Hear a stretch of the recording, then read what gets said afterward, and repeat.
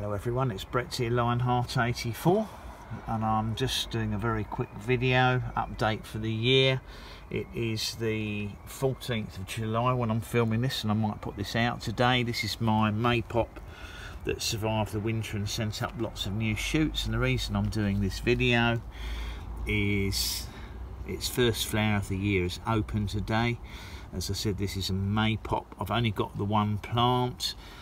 They're not normally self-fertile. I don't have any other passion flower plants alive anymore, not any ornamental ones even, so I've got nothing to cross-pollinate it with, so the likelihood is it won't ever set fruits. But the challenge was to get it through the first winter, which I've managed to do, so I'm really pleased about that.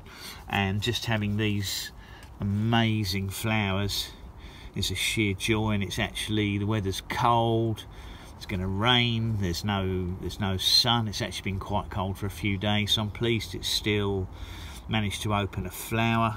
They really are beautiful to behold.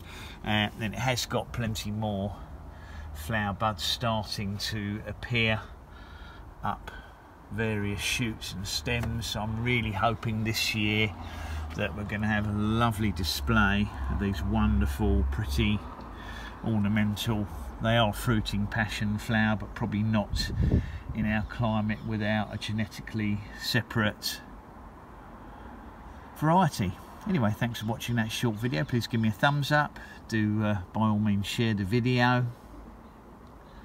Please subscribe to my channel, and of course click on the bell if you'd like updates on new videos as they come out. I'll catch up with you all soon. Brett out for now.